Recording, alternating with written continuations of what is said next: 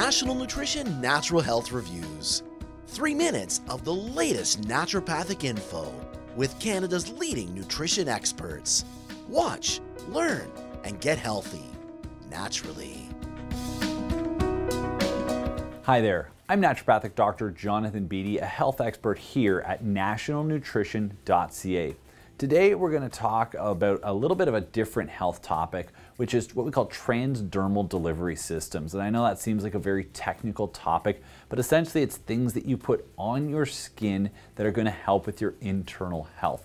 And with that, we often don't think of the fact that many of the things that we're applying topically are soaking into our systems. It's one of the ways that we can deliver medicines into our bodies and can be very, very effective in certain people, especially those with impairments in digestion, if they've lost their ability to swallow, or if you have an intervention or a medicine that needs a long-term delivery, that it's basically the easiest way to do this. You know, it's not really practical to carry an IV around with you all the time that, you know, might have a slow drip of the medicine into your bloodstream. And it's not very practical to ask somebody, you know, I want you to take this pill, you know, very small dose every 5 minutes of your day.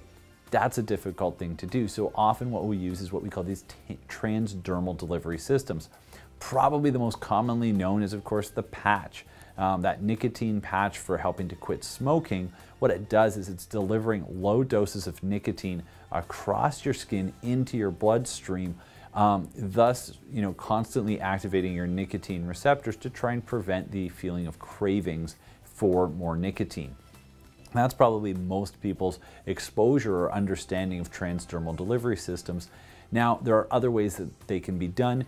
They can be created as lotions. In fact, a lot of your fat-soluble vitamins, things like vitamin D, you know, if you struggle to swallow them, they can actually be applied to your skin and it can be delivered transdermally that way.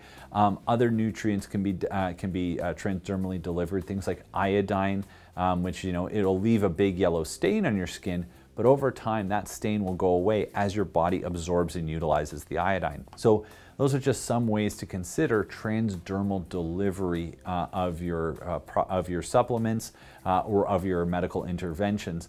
And with that, again, some things we can bind in certain creams, which can increase their delivery. And so we see this a lot with topical pain products where they'll use analgesic drugs or herbs, and they'll put them in special delivery systems that increase their ability to absorb through the skin.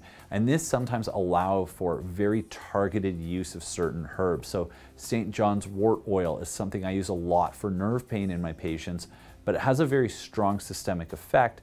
So typically what I'll do is I'll actually use it transdermally, and as an oil, it's better able to absorb through the skin layer because your skin has a nice layer of fat on it.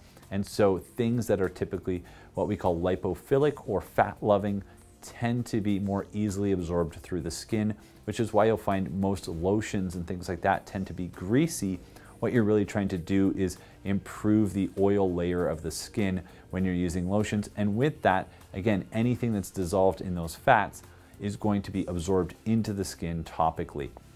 So that's what transdermal delivery systems are. There's a number of different forms of them, but essentially they're ways that you're going to get a medication or a vitamin or a nutrient across the skin layer or across that dermal layer. So I hope this helps you understand this topic a little bit better.